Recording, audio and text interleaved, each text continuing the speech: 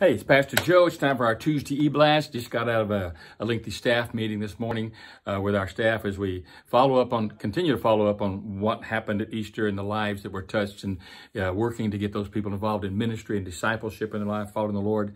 And then also that launches us into preparation for Mother's Day and Father's Day, which we're really excited about. There's a lot of groundwork being laid out. In fact, we started in January, as I've shared with many of you before, of just moving towards and through this year with one goal in mind, and that's bringing people into a deeper and more intimate relationship with the Father, and to become disciples of Christ, and what that really means for our lives. So a lot of preparation and planning going on with some very special gifts from Mom on that day. But one of the special things we're doing is our photo booth. We've done this in the past, been a few years, but at both campuses, we're having a photo booth set up so that you can bring your family in and get a family photo taken. Those takes about a week to get all that process, but we'll get them uploaded and we'll put them on our webpage, and you'll be able to go to the webpage and download your photos from that page. And they're going to be well done, great cameras, great photography, lighting, everything. The backdrop's going to be great. So it will really be a great setting for a family photo. So if it's been a while since you've had one, moms, get on the phone. Tell them what you want for Mother's Day as this photo. Bring them to church. We'll encourage you and encourage them. And then we'll also have, before and after the service, people signing up and getting their photos done. So we'll be talking a lot more about that in the next 2 weeks on how to get on that list and how to get your family photo taken. For visitors, it'll be the same thing. You come as a visitor, we'll get you a part of that line and get your photo. So call it your family, say, hey, come be a part of this. I'm gonna have my family there. Mom's already made those calls out to get people involved. So this, again, we're bathing this in prayer. It's not gimmick. It's just bringing people into to church, into relationship with Jesus Christ. We started in Easter sharing the message series called Knowing God. We started the Sunday after Easter with our lift groups this last week on knowing God. I preached part 1 on Easter about the introduction, how to get to know God.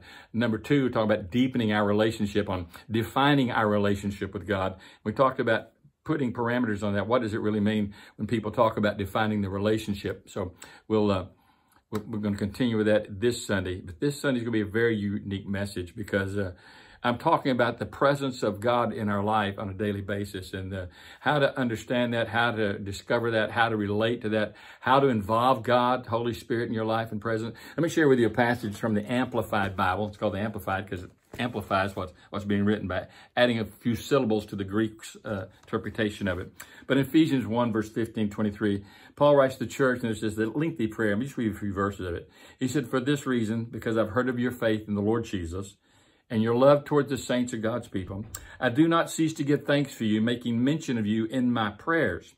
And then he says this in verse 17, for I always pray to the God of our Lord Jesus Christ, the Father of glory, that he may grant you, now listen to this, he may grant you a spirit of wisdom and revelation of insight into the mysteries and secrets in the deep and intimate knowledge of God. In other words, he said there are things that the Holy Spirit wants to reveal to us about our intimate relationship with God that we need to thoroughly enjoy that relationship. So I'm going to talk about that Spirit's work in your life on Sunday morning, and how the Holy Spirit wants to be involved in your life to give you the discernment you need, but not only that, the power you need to live the godly life he's called you to live. But really, what I want to focus on Sunday is the importance and the priority of the Holy Spirit working in your life on a daily basis to reveal the things you need to know about your relationship with God, even more so to know God more intimately and on a much deeper level. So we'll be talking about that. And I just encourage you today, not just to talk about that, but a simple way of just putting that into practice is, even now today, as you're facing whatever task or responsibilities or jobs or maybe life crisis on some level in your life, that you would just slow down, take a moment, and spend some time with your Heavenly Father and say, Lord, I welcome you into this situation to open my eyes, to help me be discerning, to help me see, and to help me know that you are here, and then to empower me by your Holy Spirit to meet what I have to stand before today in victory. God's available to you. He's present with you in your life. He's encouraging us through scriptures. Cast your cares up on me. Bring these things to me. Lay your burden on me. I care for you. So I encourage you to involve the presence of the Holy Spirit working in your life today. Make yourself available to him. Otherwise, you're just going through motions, all right?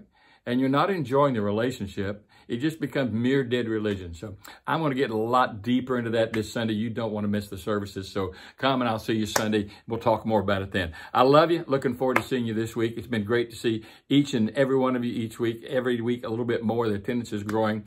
Easter was obviously an awesome attendance service. We had multiple services like that. We had a little lower crowd, obviously. It's the Sunday after Easter, but it didn't go as low as it does most of the time. In fact, we were a little bit above our regular averages for the Sunday after Easter. So it shows that you're coming back and you're excited about being here with the people of God and the presence of God. So see you Sunday. God bless you.